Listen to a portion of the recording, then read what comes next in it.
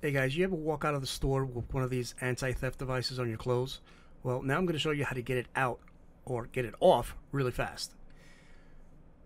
First you're going to need is one of these table vices, and then you're going to get a magnet fishing or a magnet that we use for magnet fishing and a neodymium magnet from a hard drive.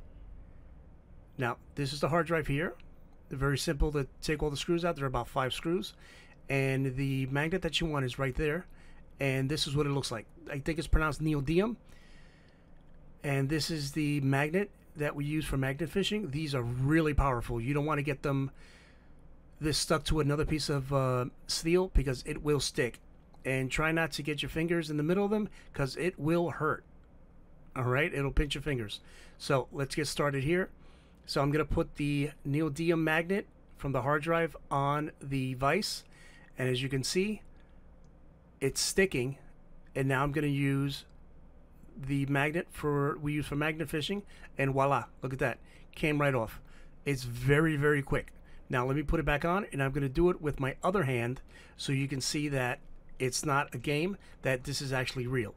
So that's putting the magnet back on. See how it's stuck to my vise? Now let me just move. Okay, now 1, 2, 3. Look at that. See that?